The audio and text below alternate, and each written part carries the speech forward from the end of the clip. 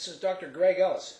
After the exciting research paper the other day about reversing kidney damage in mice by the use of a low carbohydrate diet, I began to look into other diseases to see what kind of effect a reduction in glucose would have.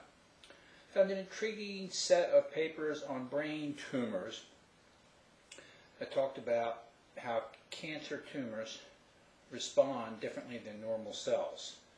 And the author of the paper talks about metabolic control analysis. Very exciting stuff. So what he proposes, because chemotherapy and radiation, which have been the key treatments for brain tumors for the last 5 decades, are impotent, according to him. They don't work, they compromise life, quality of life, and there is no movement to develop any advanced techniques. He, of course, is doing that. But he understands the differences in the metabolism of tumor cells and normal cells. Well, it turns out that tumor cells need glucose, our old friend glucose. They can't be active metabolically unless they burn glucose. And that's the important aspect of what they do. Whereas normal cells can burn alternative fuels that the tumor cells cannot burn, such as ketone bodies, which I've discussed before, which are a product of fat and are the basis of low carbohydrate diets.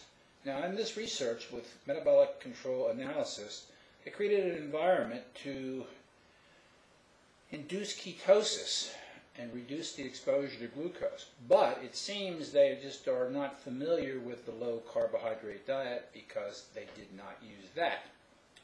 They used other manipulative techniques to create a situation of ketosis. And they found that they could just totally disrupt these tumor cells, brain cells. So it's likely we have another condition where the appropriate use of this low carbohydrate diet will reverse tumors. And I'm sure it's not restricted to just the brain, tumors throughout the body. So every day we get more and more information. And I'm struck because I was responding to some of the comments on my YouTube page. I finally figured out how to do that. And I was struck by the number of comments where people were talking about being vegetarians and consuming their grains and fruits and vegetables. And obviously, my message about the dangers and hazards of glucose is not making much of an impact on these people. And of course, it's all over my website. It's everything that I talk about. So I think people are just somewhat resistant to that message because they have some belief that there's something nutritious about grains, fruits, and vegetables, and there is nothing.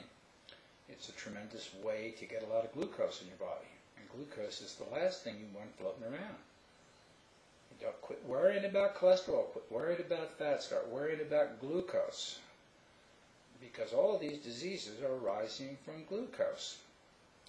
So that's a message I'm going to keep promoting and try and convince people that they've got to give up their glucose-containing foods and reduce their consumption of glucose. It's just really, really important. I'm Dr. Greg Ellis.